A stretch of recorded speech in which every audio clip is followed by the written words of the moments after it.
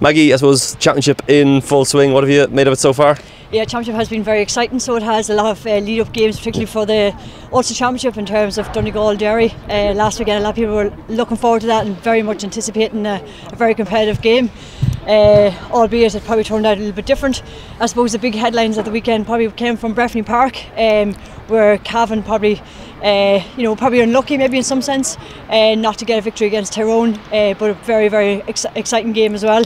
And look, I suppose that's just a learning curve in terms of playing Division 1 team.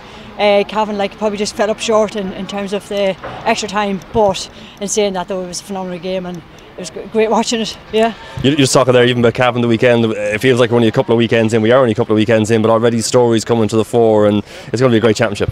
Yeah, and week in, week out, there's lots of anticipation. For we're coming to the business end in terms of championship now, for the provincial finals, semi-finals on at the moment now. Next weekend again, two big hitters in Ulster football again.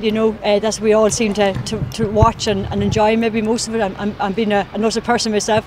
There's obviously a lot of anticipation regarding that. You've got Tyrone and Donegal in one semi-final, and then you've got Down and Armagh in the other semi-final. It's going to be an exciting weekend ahead again. So it is, yeah. Not much turnaround for the lads, but no. They have to get themselves well prepared in 6 or 7 days. Yeah. Just I suppose a couple of other sort of headlines the weekend. Sort of the cropped out. I was speaking to David there. I suppose look, the Cork Kerry game. I think it was 18,000 there. The attendance has kind of dwindled a bit. Your own assessment on, I suppose, the fact that it started so early, I suppose, the championship, and does it affect attendance, do you think? Well, look, by and large, at the end of the day, people are going to make their own choices in terms of whether they're going to watch it at home or whether they're going to go to a venue and watch it and maybe spend a little bit more money, maybe doing that way. Look, I suppose nothing beats being there, and that's just the reality for me personally. The whole atmosphere, the whole lead up into the game and so on. For me, you have to be there, you have to be in the stands trying to watch it, so you do. But yeah, unfortunately, people have taken maybe the easier option, not going, and maybe that's a financial burden, maybe that the people are not in a situation maybe to incur that expense on the day, unfortunately. But we would love to see more people coming out to our games and supporting their county, definitely.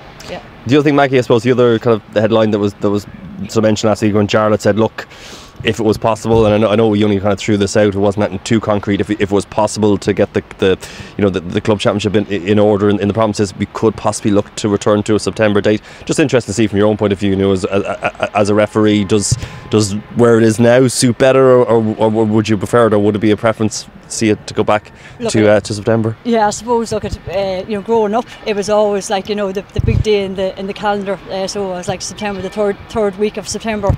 And for me as a child, we used to play the All-Ireland on the Friday afternoon in school, so that was always our big PE day. So it was that was very, very exciting for us, as youngsters.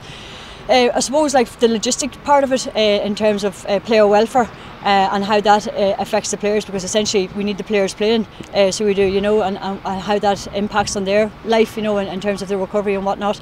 The split season probably from a refereeing perspective doesn't affect us at all, because we are constantly out and about from January right through until December, with your McKenna Cup games, for example, right through then until your club championships at the very end of the year, so look, it's a hard one to decide. You don't know what's right or wrong, so you're not, and I suppose it's the management that will have to probably just basically take direction from the the people within the country to decide on that. But again, I've no views on it really either way, but obviously my preference would be to go back maybe to September again. Yeah, we watch this space. Maggie, enjoy the summer. Thanks a million. Thanks very much. All right.